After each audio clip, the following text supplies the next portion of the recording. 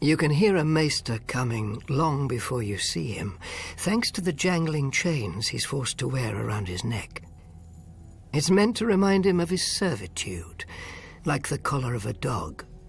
He can't remove it, even to sleep. Each link signifies mastery, or at least what those withered old men in the Citadel consider mastery, of a different area of study.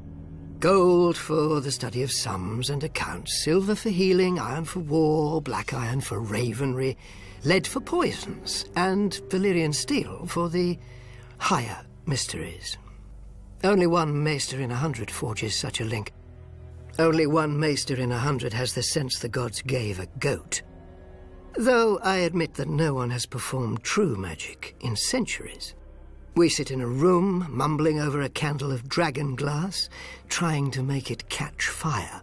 After a sleepless night of failure, we're supposed to admit to our own limitations. To win the link, we are supposed to lose our curiosity. I never did. In time, the Archmaesters decided more links were useless to a man who wouldn't be chained by them. They took my chain and expelled me from the Citadel. Their loss. The chain as a whole is supposed to signify the realm. One cannot have only lords or only knights. One needs farmers, smiths, merchants, shepherds, and the like. Like a chain forged of many different metals. An obvious and trivial point, disguised with pomposity. Much like the Maesters themselves. They study without learning, and proudly pass down the same knowledge that was passed down to them, with no addition.